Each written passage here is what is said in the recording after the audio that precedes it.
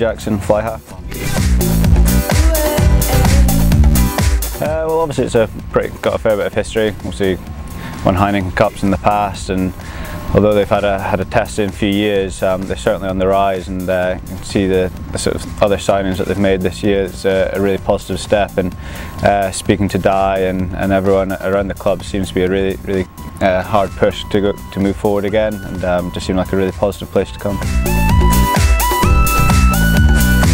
Yeah, really big move for me in terms of personal sense. I've got Stephen Jones here as backs coach, and couldn't ask for a guy with more knowledge in my position, and obviously Andy Good as well, working with him, who's done a lot and been there. So for me, I just really want to get stuck in and hopefully get as much game time as possible, and do the club proud.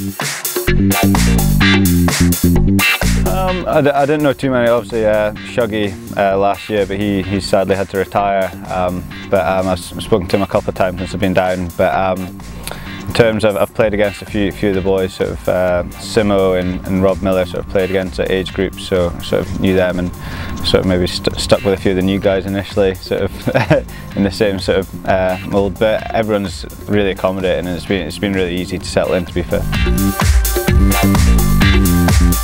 Yeah, well, I think with the personnel we've got in our squad and the sort of vibe I've seen in training, we can definitely push for that top half of the table. For me, it's a new league, new test, and so I don't know the complete ins and outs, and I know it's an extremely tough league.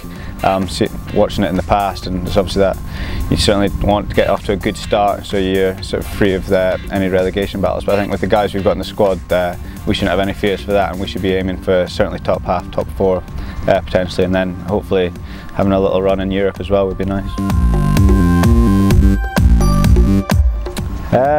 Just playing for a new club is something very new to me, so that's pretty exciting. So pulling on that new jersey for the first time in a proper game as well, that'll be pretty exciting, and just new lifestyle in London as well. It's been a big change for me, but it's been an exciting one, and I'm now living with my girlfriend as well, so I'll put that in.